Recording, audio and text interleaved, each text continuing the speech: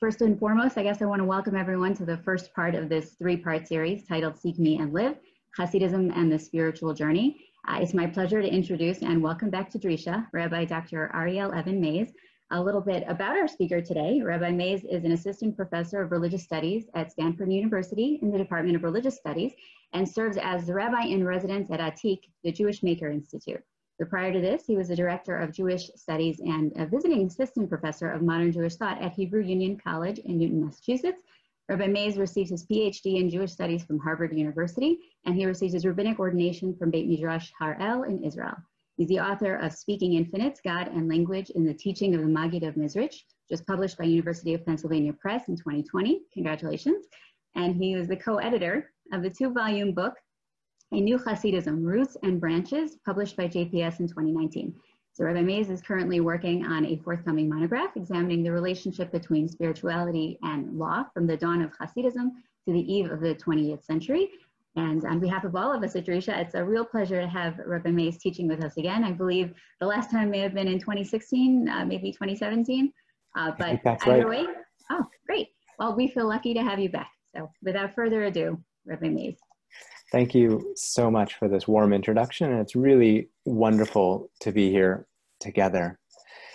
In Elul, every year I come back to this theme of spiritual journeys, of the journeys that we take in this world. Some of that I think has to do with my path within Judaism, which came very much from within my journey as a martial artist. And I spent many years studying traditional Shotokan karate. And the ultimate moment, you might say, in the journey of martial arts is attaining a black belt, which many people think of as a kind of recognition of mastery. But within the world of martial arts, when you attain a black belt, you move from what's called Kyu, or being a beginner, to Shodan, to being a student. And the ultimate move is really just the acknowledgement that you've learned how to be a student. And I think about this every year during Elul, as I think about the infinite quest and the fact that the journeys that unfold within our religious life have no ends. Quests have no end. Questions have answers, but quests do not. Every year we go through Elul. Every year we go through Rosh Hashanah. Every year we go through Yom Kippur. We are not the same people, and the rituals are different because of that. But the journeys unfold across time in these sort of unique ways. So by journeys, I mean a lot of things. I mean, there's the physical peregrinations, the ways in which we wander across the face of the earth, but I think of these in inner states. For example, tefillah, prayer. It's a journey. Every time I open the Siddur, it's a journey to go from the very beginning, which feels like so much, to go all the way to the end of the prayer service, whether it's for 5 minutes or whether it's for an hour or more. It's a journey to move from the beginning of tefillah to the end of tefillah. But it's also a journey that we undertake on a daily basis. And we have new challenges and new excitements in every time we open the Siddur, or from when we pray from amidst our own heart. Learning. The more Talmud you learn, the more you know anything. And it's true of Hasidut, it's true of Gemara, it's true of philosophy, it's true of anything worth studying. One of my teachers, who I don't know, never got to know personally, but was someone with whom I studied, with whose students I studied, Rabbi Isidore Twersky, the Talna Rebbe and the teacher of Jewish studies at Harvard, used to tell his students that any dissertation that exhausts a subject, that subject wasn't worth writing about in the first place. And it's true of books. Anything that is worth our time to study is going to be so expansive that we're never going to understand it in all of its fullness. That's true of any intellectual quest.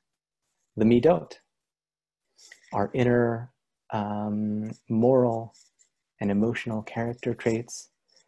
These are things that we work on constantly over a long period of time. And it's not something that we perfect, but it's something that we continue to refine. Theology. I don't think I've met anyone who thinks about God who thinks, yeah, like I've got it all worked out. I basically know where all the ducks go and it all fits together. Theology should be a verb rather than a noun. It's a noun, it's a process. It's something that we do. And the mitzvot. Maybe I'm different in this way, but I don't think so. I don't think I've ever done a mitzvah, whether it's sitting in the sukkah or keeping Shabbat or anything that I've tried to do and felt like, yeah, that was really it. I hit all the buttons. I checked all the boxes. I think I did it right.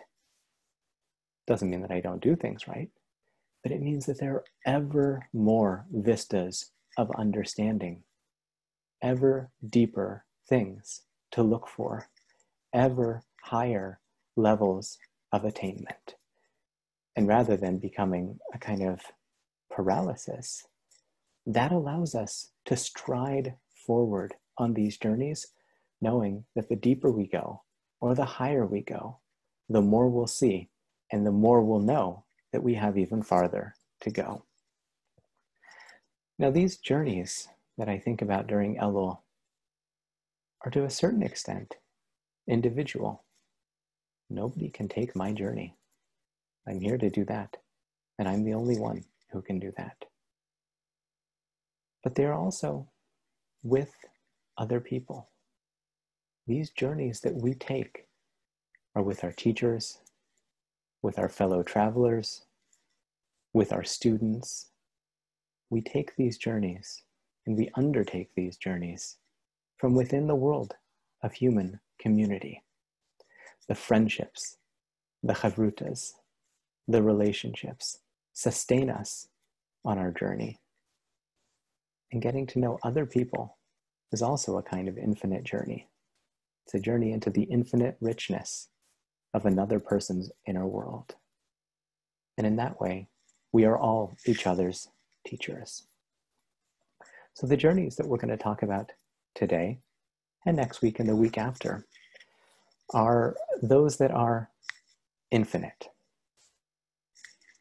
They're non-linear as well. You step forward, you move forward, then you step back, and you move in a different direction. And that requires flexibility, resilience, and perseverance. The Baal Shem Tov, who we'll talk about a little bit this week and more next week, gave a beautiful and famous parable for this, that when we are ascending toward God, toward something, it's like ascending on a spiral staircase. Half the time when you're ascending a spiral staircase, you can see the end goal. And the other half of the time, you're trapped underneath the platform and you have no idea where you're going. And you're walking forward in a kind of shade. And it feels at that moment like you're not going anywhere. Like you're not making any progress. Like I'm not moving. And so the Baal Shem Tov takes pain to underscore that when you are moving forward, only sometimes will it actually feel like you have that kind of forward motion. Sometimes it will feel like you're just standing in place, but that too is a part of the work, and you have to trust that one foot in front of the other will lead you somewhere. This summer, my family and I went camping with the bears and the volcanoes in Lassen National Park in Northern California. And we forced our 3-year-old, together with our other kids, to march up in a dormant volcano. And it's 890 vertical feet or something like that. And he walked up with one of our good friends. And this friend kept telling our 3-year-old, one foot in front of the other, one step after the other. And 900 vertical feet, and an hour later, he got to the top. And now that's one of the lessons that he teaches people. He tells people, one foot in front of the other, step by step. So the journeys are infinite, they're non-linear, and they're hard. There are also a lot of stations along the way, places that we have to hold space for a brief moment as we continue the forward journey. Now, in a certain sense, those can be tempting because we get comfortable in them. I feel good. I feel like I've accomplished something. I feel like I am where I need to be. And those are the moments where you need to keep moving forward. But it's those stations, those moments of attainment that give us both the impetus or the sort of thrust to move forward, but at the same time, they also give us a moment of respite and restoration.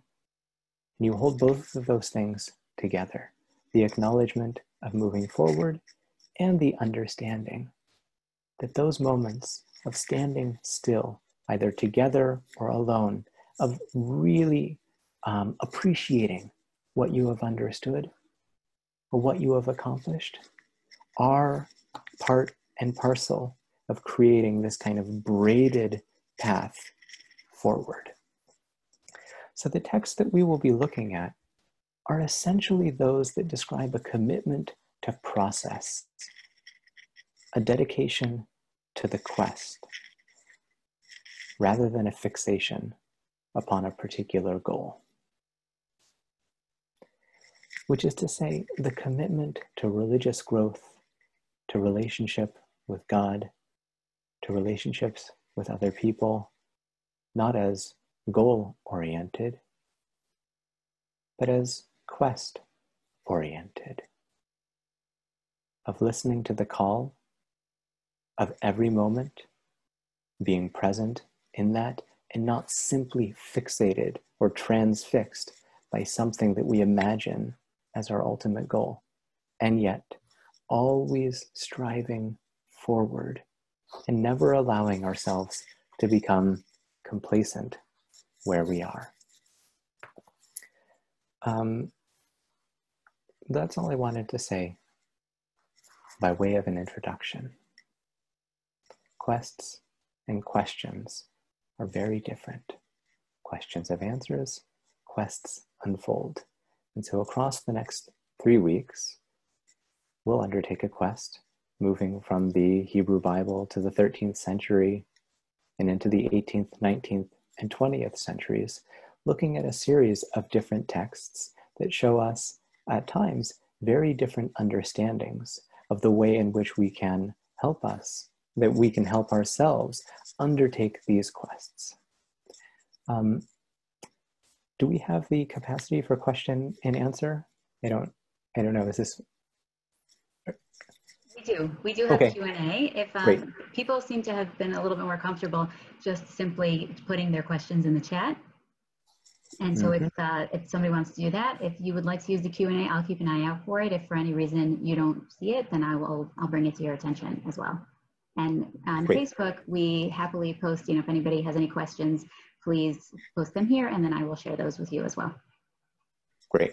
One of the things that I find most frustrating about Zoom education is the way in which it allows for a certain kind of receptivity or passivity. So if you have any questions or if you have any thoughts, please engage, please reach out, reach through the screen, break the wall. I don't know if it's the fourth wall or the fifth wall or whatever it needs to be.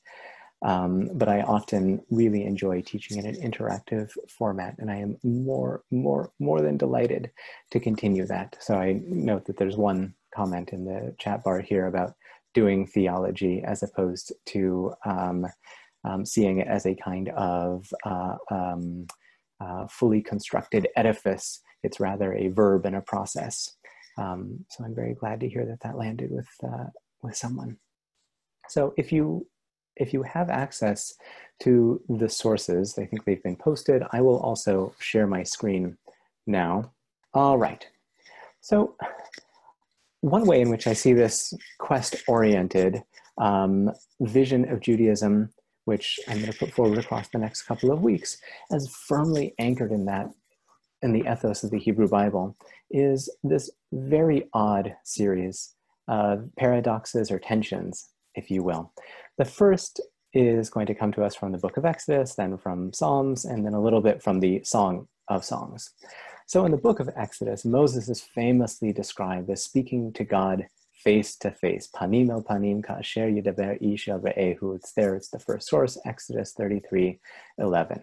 Remember that Exodus 33 is sort of like the culmination of these series of responses and calls to God and Moses that happen at the revelation at Sinai, and it's still well within that greater structure, but before the events of Exodus 34 and the destruction of the tablets and then the rebuilding of the tablets. Exodus 33 is sort of sandwiched right in the cleft in the rock there in the middle between all of that action. And Moses is described as the one of our tradition who speaks to God panim el panim, face to face, as one speaks to another. Then, given this, Moses says, so I want to know you. Show me your glory. Show me who you are. That's what he says to God. And God famously says, no, I can't. If you look here, verses 22 and 23, Vehaya ba'avor kvodi v'samticha benikrat atzur v'sakoti kapi alecha ad avori. That I will put you in the cleft in the rock and shield you. Just note the sakoti. I will make a sukkah of my hand.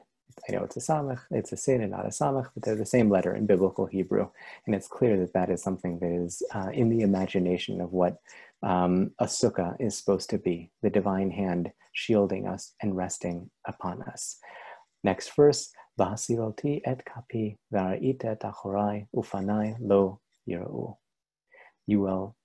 I will take my hand away at just the right moment, and you will see my back, but my face cannot be seen. So it's a little bit strange that Moses is described as seeing God face to face, and yet he says to God, but I want to see you. I want to see you in all of your fullness and all of your glory. And God then says, no, sorry, you can't see my face. You can see the back. The Midrash imagines that as God's tefillin. Many other commentators have thought about what does it mean to see the back of God. Maimonides in a beautiful passage in the very beginning of the Mishneh Torah. It's not in the Moreh Nevuchim, it's in the Mishneh Torah. Says that you have to come to know God and love God to such a great extent that God becomes like one of your best friends, that when you see them from behind, you know exactly who it is, even without having to see them face to face. But how does that work? If Moses speaks to God face to face, then shouldn't he be able to see God's face? And there seems to be this tension in Exodus 33, in this very repercussive passage within the world of Shemot, in which God can be seen and yet not fully seen. Or perhaps God can be spoken to directly, panim el panim, but there's something that cannot be seen. The face of the divine is something that is either too much, too beyond, something that would be beyond the epistemological framework of the human mind, something that would break the fundaments of human consciousness, or perhaps simply is too expansive for the mind to take hold of. But the story is not so dire. Et achorai, you shall see. Vera'ita et achorai. There's something that we can grasp a hold of, and there's something that we can know. So hold on to that tension. You can see God's face. You can't see God's face. Recognizing the divine from the behind, as it were, and being able to discern the divinity from even a kind of sort of triangulation or situational relationship.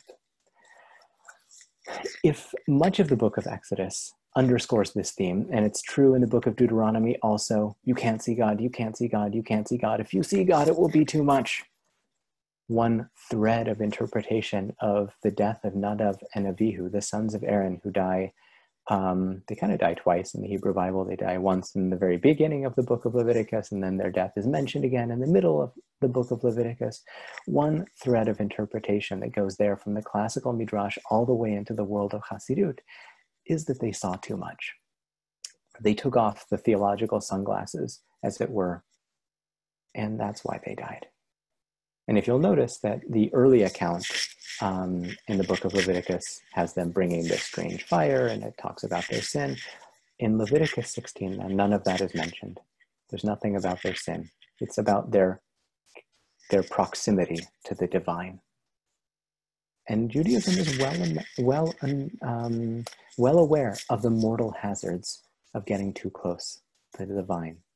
And part of this dance, of this unending journey, is the fact that we want to be in relationship with God.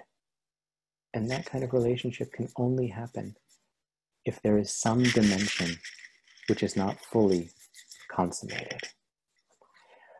So we've begun to say Psalm 27 twice daily, either in the morning and in the afternoon, or in the morning and at night, depending on liturgical customs. But Psalm 27, which is a psalm that carries us all the way from the beginning of Elul, really until the end of the season of the Chagim. It's a psalm that I want to keep reciting all the way to Hanukkah, which according to the Hasidic calendar is the end of the Chagim. But generally we stop towards Simchat Torah. The theme of this psalm is exactly what we've been discussing. Achat sha'alti me'et Adonai ota avakesh, shivti b'veit Adonai, kol yemei chayai, lachazot b'noam Adonai ulevaker behechalo. The one thing that we ask of God is to come to sit in the house of the divine for all the days of my life, to gaze upon God's beauty, to frequent the vaker, to go often to the divine temple. But I want you to hold on to one word, avakesh. One thing do I seek. Hold on to that word. That word is going to be the word that carries us for the next 3 weeks. Now, in one of the later verses, it says, Lecha amar libi bakshu fanai et panecha Adonai avakesh. In your behalf, my heart says, seek my face, O Lord. I seek your face. Hashem, et panecha avakesh. This seems kind of strange, though, because didn't the book of Exodus just say you can never see God's face? Seeing God's face, at least in some parts of the Hebrew Bible, is to step into the divine presence with such fullness and majesty that the human mind can't comprehend it. And yet there's only one thing on King David's mind: standing in the divine presence and seeing the divine face. Ota avakesh. That is the thing that I'm looking for. That is the thing that I am on the quest for. That is the thing that I seek. Now, if you look at these passages from the Song of Songs, and while I'm speaking, read them to yourselves. One of the great themes of the Song of Songs is, of course, this love story between the maiden and the beloved, interpreted already in early strata of rabbinic literature as God and the Jewish people. In the medieval times, that takes a different turn. Maimonides, if I'm not mistaken, is the first one in Jewish literature to read it somewhat differently. Rambam reads the entirety of the Song of Songs as a love song, not between God and all of the Jewish people, but God and the Jewish soul, or the human soul. It's a personalized rereading where each and every one of us find ourselves within the landscape and the power of the Song of Songs. But one of the themes of the Song of Songs is that love is not really ever, you'll forgive me, fleshed out. It doesn't really come to its full expression at least in the form of a wedding or something like that, that you might imagine. Now, there are references to that. And there is this brief moment at the very end of this first sort of pericope, or this first section of the book, which is the beginning of chapter 3. They find each other. And then the book immediately goes on to something else. It's almost as if the screen fades to black, and then they are sent back onto the quest once more. But verse 2, and you have it here before you, Akuma na vasova ba'ir mashvakim rechavot avaksha et sha'ava nafshi bikashti velo matzativ. That's the through line of this book. I get up, I walk around, I look throughout my world, throughout the squares, throughout the marketplaces, throughout the streets. I seek the one I love. I seek the beloved of my soul, and yet I do not find. So what's the point to go on the quest if I don't find? The point is that it's going to be about the quest. And you'll see that the later scholars that we look at build their appreciation of the religious quest, of the religious journey, as something that is transformative, not because of its culmination, but because of the power to spur us forward and to transform us, simply because of our commitment to the quest rather than to the answer. Just going to hold now for a very brief second. Comments, questions? Rabbi Mayse, we had some comments in the chat. If you'd like to read them, or I can read them for you. There was also a question. Let me see. How do I have access to the comments? I don't see them. Would you mind reading them? I'm so sorry. Sure. This goes back a little bit. So Ruth mentioned a thought face to face, but in the dark. You can feel the other's presence. So not to see visually, but not see. And Beautiful. Then Rabbi Judith wrote, I would imagine that it's how the blind see, quote, quote, see a face, they sense it. Carly had written a question, levaker, in the first pasuk. This to me implies something temporary, like a visit. So is this because you can't live in the closeness? The answer is absolutely. And if you look at the book of Psalms, and if you look at Ecclesiastes also, there is, it's also in the book of Proverbs, it's really throughout all the wisdom literature as well as the devotional literature. There are these very powerful psukim that talk about what happens when you overstay your welcome in God's house. It's a place you go, but it's not a place that you put your feet up, shall we say. It's a place that you go and you stand with yirat hakavod. You go and you go with a sense of fullness and presence, but it is a place that you are a mevaker. It is someone that you are there to be as a visitor, and to know that your place there is necessarily only temporary, and that you will withdraw from that space, transformed from having gone there, but that is not the place of your residence. Yeah, what a great comment. All of these are fantastic and wonderful comments.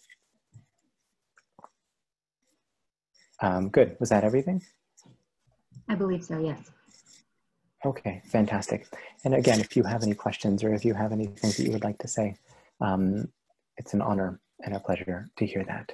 So I'd like to move now, scooting forward about, well, this is somewhat of a contested subject, but certainly at least a millennia, to the world of the Zohar. There's probably no book within the history of Judaism that has as rich or full a description of religious quests as the Zohar. And one of my teachers, Arthur Green, often says that you can hear the flamenco music in the back of the Zohar. It's a, you know, there's obviously parts of it that go back very far, but it feels like an Iberian text. It feels like an Andalusian text in the sense of 13th century Spain.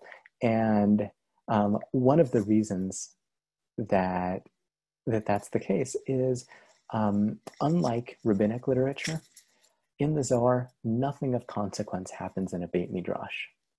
There are a couple of important moments that happen in caves or a granary, but nothing of consequence happens in a physical Beit Midrash.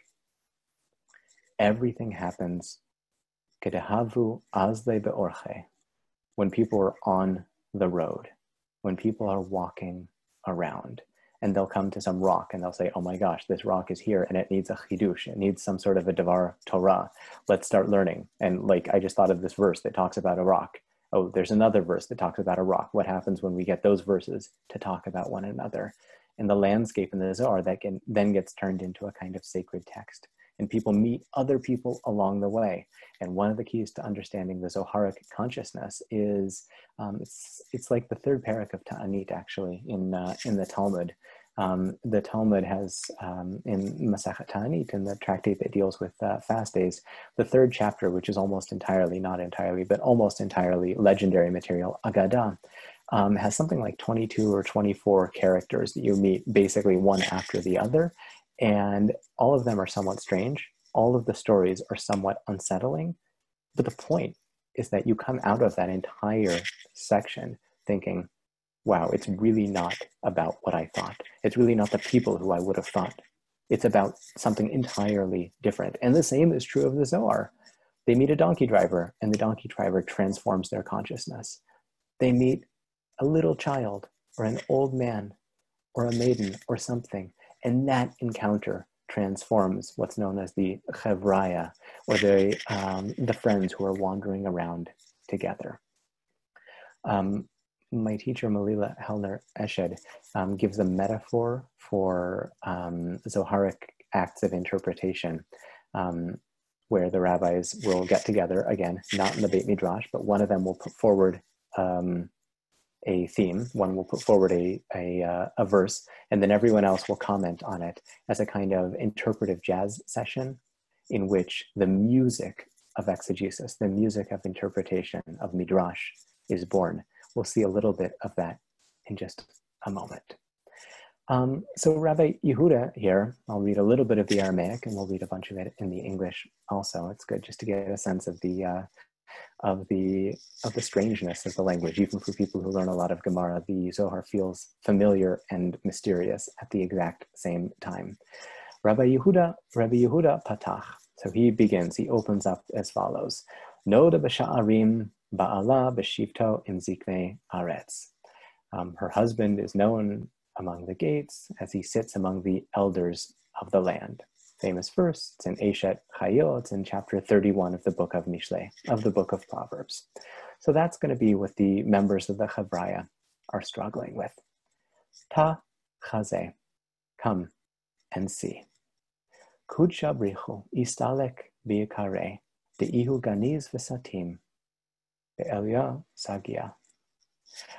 Lav iti be'alma.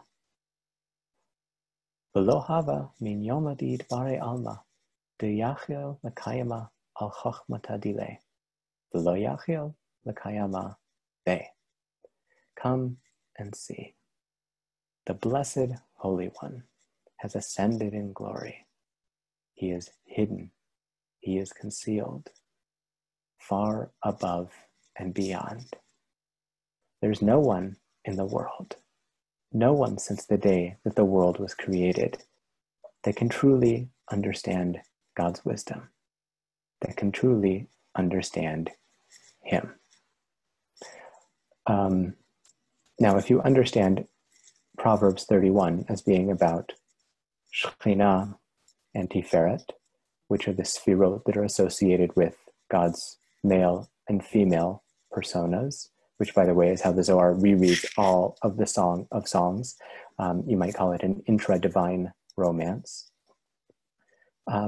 If you understand that to be the case, then this verse is very, very strange, because it seems to suggest that the husband, Ba'ala, can be known. And the Zohar, for 4 lines here, it's only 2 lines in the original, says God can't be known.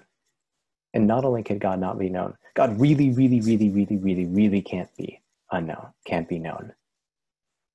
And it's ganiz, it's satim, ganuz v'satum in Hebrew. God is hidden away. God is concealed. God is, you might say, inscrutable. So how can we know the divine? Now, this is the fasten your seatbelt moment. Since he has ascended higher and higher and higher, I'm going to start here in the second paragraph. Di'ihu ganiz v'satim v'istalek le'ela le'ela kulu ila'i v'tata'ai lo yachlin li dabka ad kulu amrin baruch kavod Adonai mim komo. So since God is so hidden and so concealed, and God goes up and up and up, that is to say, God is totally transcendent and unknown, all of those above and all of those below, nobody can truly connect to the divine. It's kind of a dour picture, such that they all say, blessed is the glory of God, mim komo, from his place, that is, wherever. Who knows where it is? No one knows. Tata'e amrai de'ihu le'ela. People down below, they say, God must be above. Dichativ al shamayim klodo, as it says, God's glory is up behind the heavens. Ilai amre de'ihu letata. Dichativ al haaretz kevodecha. But the angels say, well, God's not here, so God must be down below. As it says, God's glory fills the earth.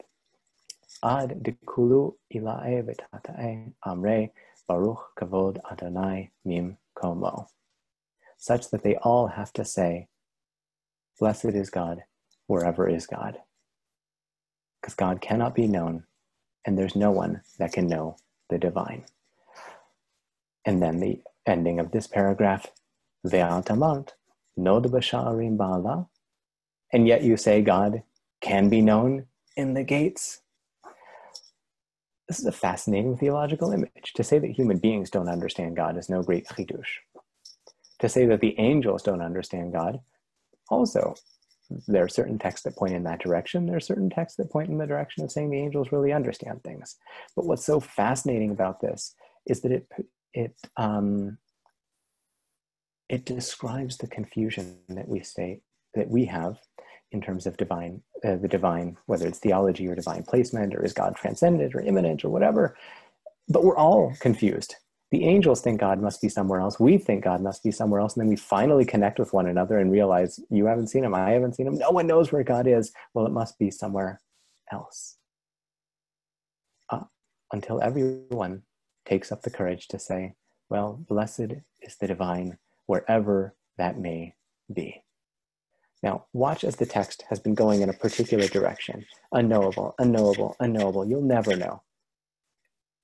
And then it's going to tilt entirely on its side. If the rationalist philosophers, you'll see Maimonides is one of a great example of this, take away all the things that we use to describe God. The Bible says that God is a hand. No, it's not really a hand. The Bible says that God is a voice. No, he doesn't really talk. No, you can't really know this. You can't really know that.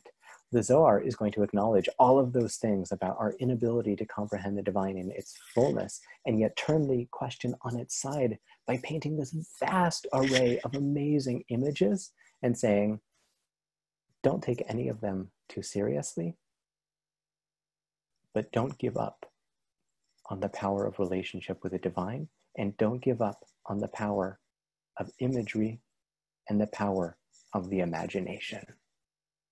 Ella vadai noda b'sha'arim ba'ala. Surely God can be known. Da kuchabrichu.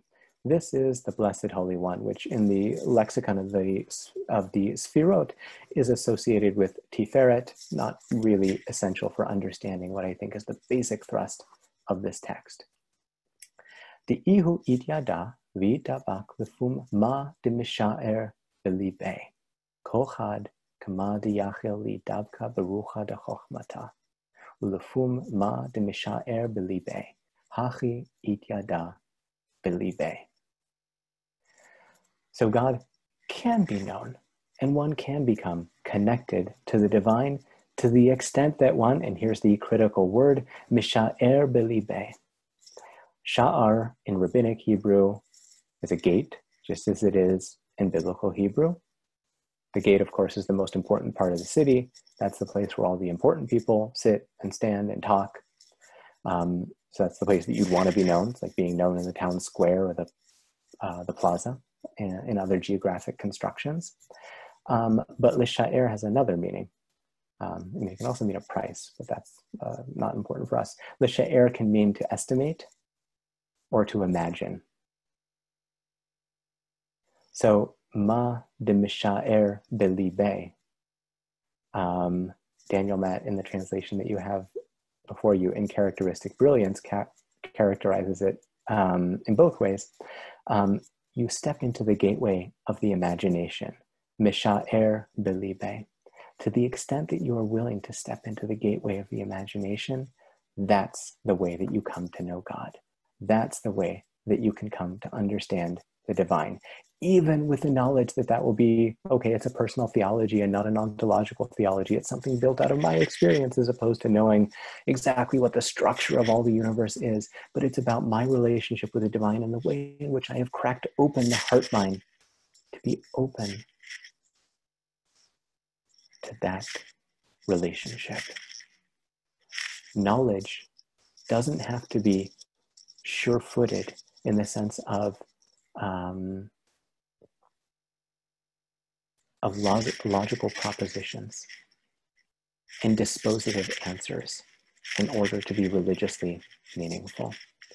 One of my other teachers, Rabbi Zalman Schachter Shalomi, who we'll talk about again at the very end, gave an example, a parable for emunah, which has always stuck with me. When once asked, what is emunah? He said, what's faith? Faith is like throwing a grappling hook over a wall and feeling it stick on something. And you tug on the rope and you can feel that it's strong. And you begin to climb and you can feel that it works, but you have absolutely no idea what it's holding on to. And faith is climbing anyway. In a different sense, but not entirely different. When you open up the gates of the imagination, that is how you come to see the divine. It's a different understanding than if you work through every possible proposition and come to a kind of certain knowledge. It's also different than if I undertake a mystic quest and I ascend through all the heavenly palaces, and then at the very end of it, I see God in all of God's glory, in all of God's perfection, in all of God's fullness. At the end of the day, this text would say, you are never going to see God's face. But the achorai, the behind, as it were, that the afterglow of divinity is found in the human imagination. I see the icon for questions is popping up. Now I can't find it again. Yudis, would you mind, are there any questions? Sure. There was one question from Facebook, actually. I posted it in the chat. It says, from Gabriel, he asks, this sounds a lot like Hasidism. What's the difference between the Kabbalah of the Zohar and Hasidism? Okay. Amazing question. Here's how I'll say it. The Zohar is really the crowning jewel of medieval Kabbalah. Again, with ancient roots, it is an extraordinary work, such that a Hasidic master in the 18th century said, Baruch Hashem, that I was created in the 18th century after the Zohar, because that's what kept me Jewish. That's literally what he says. And because in the 18th century, there was actually other possibilities to move into other different kinds of communities. But I think what he really means is like, this is the language of my heart. And there's a thread of continuity that goes between the Zohar and Hasidut that is a very, very important one. And there's not any sermon within the world of Hasidut that probably doesn't either refer to implicitly or explicitly something in the Zohar. That being said, the Zohar is very much a work of medieval Kabbalah in the sense that it is interested in the matrices of heaven.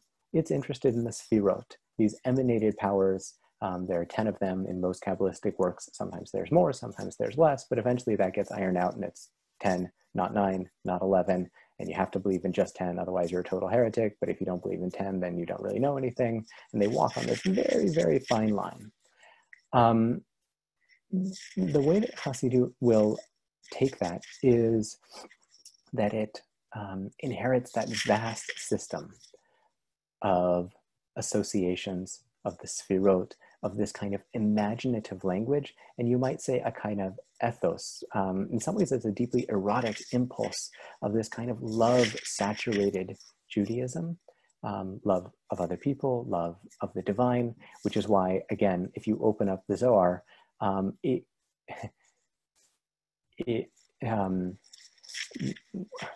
there's always an interesting exercise that I have with my students when I'm teaching Gemara. How long in any rabbinic discussion does it take to get back to the Mikdash, to the temple? Usually it's not very long. And that has to do with the sort of inherence of the temple within the early rabbinic imagination, that even things that are vastly disparate from the temple or have nothing to do with it explicitly, within 2 or 3 lines, you're going to get back to the discussion of the temple. The Zohar, for that, is going to be the Song of Songs. No matter what you're talking about, the Song of Songs is going to come up. It is a work that just shimmers with intertextual references to the Song of Songs, for the obvious reason that if you are trying to build a quest-oriented, love-soaked Jewish ethos, the Song of Songs is going to be the language from which you construct that. So the ethos that I've just been describing gets taken into Hasidut, but it is turned away from what goes on in heaven, and it is trained more toward what goes on in the human heart. Now, what I've given you today is actually kind of a bad example for that, because it feels so deeply Hasidic, and that question is so perfect because this is a text that's often quoted in Hasidic works for exactly that reason. But you'll see in the next paragraph, and we're not going to read this all together, Rabbi Shimon Bar Yochai is the star of the Zohar, he sort of like puts a halt on that and says, no, yeah, we can know God, but you know God through the sphirot. We have these things called the she'arim, the gateways, and those are the sphirot, and that's how you come to know God, which is to say, through this kind of crystallized body of knowledge, the sphirot that Shimon Bar Yochai is giving to his disciples, that's how you come to know God. But what I love about Rabbi Yehuda is that there is this kind, in this passage, is that there's almost a kind of deeply personal, almost anarchic dimension to his theology. How do you know God? Throw open the gates of the human heart. And Rabbi Shimon said, no, we have this thing called systematic theology, and I'm going to give it to you in my own Zoharic form. The Hasidic masters are going to fall much more in the category of the first rather than the second. And more importantly, they are interested in the way in which Kabbalah can be used to describe the intricate network of the human heart, as opposed to the intricate network of divine powers. So you might think of it as Kabbalah turned inward.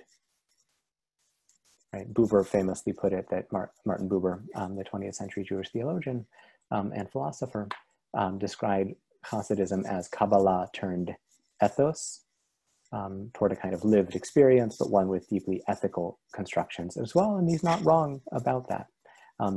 It's the way in which I guess the fancy word for this would be the theosophical structures, or the ways in which we engender knowledge of God are used within Hasidut to transform our knowledge of the self and of other people, with the knowledge, as Elie Wiesel once put it, that Hasidism understands that the road to God leads through the human heart. Good, I saw one other raised hand. Daniel, I believe you have your hand raised. Yes. Hi, Rav Mayse. Nice to see you. Good to see you. Yeah, you too. So what I was kind of hearing throughout this entire presentation is kind of almost an embrace in the uncertainty, right? That it's it's the quest that is what is important in this existential search for kind of what is faith, what is kind of teshuvah, kind of, things of that nature. And I'm curious, when there is kind of in a paradigm changing event, kind of in the context of kind of Hasidut, right? If there's a paradigm changing event such as the establishment of the state of Israel, right? How would something like that, kind of when this faith in God then becomes kind of faith in a nation state or faith in kind of a messianic process, right? How does that then kind of change this whole kind of world of faith in this kind of quest that you're describing in your work? Mm-hmm. It's a great question. Yeah, scholars of American law often, or this is a contested concept, but some of them refer to something called a constitutional moment, which is an event or a series of events that is either so unprecedented or so far beyond the normal purview that it forces you to read everything in the common law tradition back to the Constitution totally differently. And the advent of the state of Israel is one of these. Feminism is another. It's a paradigm shift. So Hasidism in its modern forms, and by that I don't mean 18th century, which is in some senses also modern, but let's say contemporary forms in the 20th century and certainly in the 19th century to a certain degree also, has embraced a kind of sociological model, which is quite calcified by the 19th century. Some might say ossified, others might say very stable. There are nice ways of putting it also, but in the embrace of dynastic structures, in the embrace of traditionalism as an ideology, as opposed to a kind of orientation which is more open, Hasidism chooses to close more doors than it opens. And the relationship to the state of Israel in Hasidic communities is obviously very fraught. However, if you look at works of 20th century Hasidic thought and philosophy, all of these themes continue to echo and continue to be deeply, deeply felt, but they're felt primarily on a personal dimension. One of the things that I feel, having spent a lot of time studying this literature and made conscious and unconscious decisions not to join Hasidic communities, but rather to think about what does this language give to me as a modern person and as a modern seeker, as someone who seeks to live in a different kind of world than contemporary Hasidism, is what is the lesson to be learned from this that I can apply to my own world and perhaps bring the lessons to that world. And that is a firm embrace of indeed, Donnie, just as you said, of a kind of theological uncertainty, of a kind of political uncertainty, of a kind of certainly messianic uncertainty, in the sense that when you began to play the cards of absolute certainty, and in doing so, you jettison nuance, and you jettison doubt, and you jettison reflectiveness, then you are building a castle out of cards on the San Andreas Fault without realizing or taking responsibility for the fact that you are doing so. And so one of the things that I come to Hasidut for is the fact that it gives me a language for thinking that through, and then also saying that action is also needed. And you'll see this in the last text that we're going to look at. This next text we're not going to read together. I want to give it to you because it's just one of my favorites. It's a 16th century rabbi who knows a little bit about modern science and knows that there are gravitational orbits. And he's commenting on our passage in the Zohar, and he says that Rabbi Yehuda is of the belief, as opposed to Rabbi Shimon, who says, you have this body of knowledge and you can understand everything. In that way, he's kind of a Maimonidean figure. Like, you really can understand things to the extent that you are able as a human being. Maimonides is a famous passage in the beginning of the second part of the guide where he says, now that we have proved the existence of God, we can go on to other things, which always strikes us as moderns as a very funny formulation. Rabbi Shimon Levi in his Ketem Paz here, the 16th century commentator, sees Rabbi Yehuda as the one who talks about the power of the quest, not as a kind of foolishness, but as a sense, as an embrace of the sense that despite the quote unquote seeming failure, because you haven't attained the goal, the quest itself is the real desire. And he here has this fabulous formulation. It's there in the first paragraph, Kolamishtokek lo yanuach milavakesh. Anyone who knows the power of yearning, of love, of desire. And the word ishtokek has within it those valences of chukah, of yearning. In Arabic, the word ishq is this kind of burning passion felt for other people or for God. Lishtokek is exactly that. If you have that, truly, lo yanuach min levakesh. You won't give up. Remember that word? Bakasha? The quest. You will stay on the quest, even though, and then he quotes our verses from the Song of Songs, Et shahava nafshi bikashtiv velo matzatayib. I look and I haven't found. And then Rabbi Shimon Levi, you'll see, then says, this is why the heavenly arrays, by which he means the planets and the stars, move in circles. Orbits and I don't remember what it's called, but when planets rotate on their axis, it's not an orbit. I used to know. Whatever, it's been now about 20 years since I took physics, so you got me some slack. Things in the heavens move in circles. Why? Because they're always on the hunt. They're always looking for something, right? There's a kind of, it's baked into the cake of the cosmos that things are always looking for God, and yet it's circular in the sense that no one's ever going to find it. No one's ever going to arrive there. A planet never stops moving, and a religious seeker, kol mishtokek lo yanuach milavakesh, even though the planet never arrives at its place of ultimate repose, even though a religious seeker never arrives at the place of, I figured it all out, I do all the mitzvot right, or even I do this one mitzvah right. It's not going to ever happen. But again, you don't give up the quest. So rather than read this to you, I'm going to tell you an oral version of it, and you can check it against the text from the Baal Shem Tov here. I'm going to shrink it, and you have it, but I want to get both parts on the same page. And again, if you can't read it, you'll read it later. I want you to hear it orally. The Baal Shem Tov says, he quotes it not directly from Socrates, but he's quoting Socrates, the ultimate goal of all knowledge is not to know. And then he says, but there are two kinds of not knowing. There's the kind of not knowing of the person who shows up at the king's house and sees that the door says, the king is not home, and goes home. And then there's the other kind of person that opens the door, sees that it's unlocked, walks around, goes into the armory, goes into the mess hall, walks all throughout the king's palace, and doesn't see the king, and then goes home. And the Baal Shem Tov says those are two different kinds of not knowing, and don't conflate them. The first one is out of ignorance. The second, however, is someone who has undertaken a quest and has been changed by that quest and has been transformed by that quest and doesn't know. When people ask me if I know my kids,